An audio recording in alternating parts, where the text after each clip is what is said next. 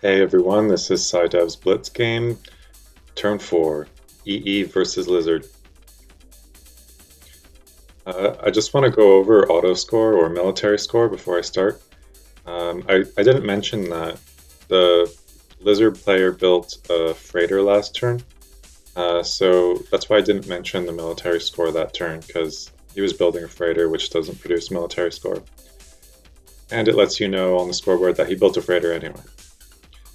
But this time he did build another warship, and the accompanying military score is there. So I'm just going to discuss that briefly. Back to the military score calculator. Last time I mentioned that I estimated that he had a Lizard class cruiser. I'm pretty sure he did now, and I'll tell you how I know. So when you build anything like that costs money, pretty much you get an increase in your military score. And so if he only built a Lizard class cruiser last turn, I would be able to tell pretty easily because I would get an exact match on this on the spreadsheet. But what players often do is they'll try to fudge their military score a bit, often by building defense posts. In this case, he built one defense post. So a defense post is worth 5 auto score points, roughly. Actually 5.5, but we'll just say 5 for now.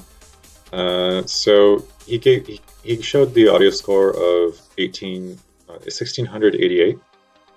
But if I subtract 5 from that, then this gets highlighted in red.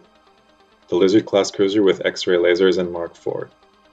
So I think since that's what people usually build, that's very likely, almost certainly what he built.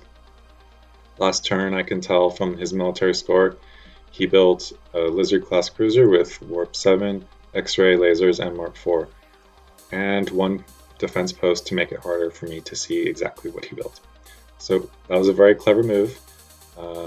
He made it significantly more difficult to find out exactly what he built by just building one defense post. Anyway, on to this turn. His auto score for this turn was 2269.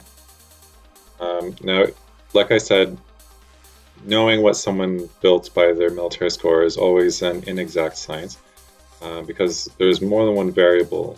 They could be building ships, they could be building torpedoes, they could build defense posts, they could build fighters.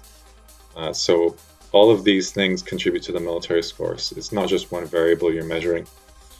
I'm pretty sure that he built some torpedoes last turn to put on his LCC, and this turn he built another ship. So by looking at this military score spreadsheet again, looks like he probably built another Lizard class cruiser. What exactly he put on it, I don't know, but I at least know from looking at the military score the approximate range of what he could have built.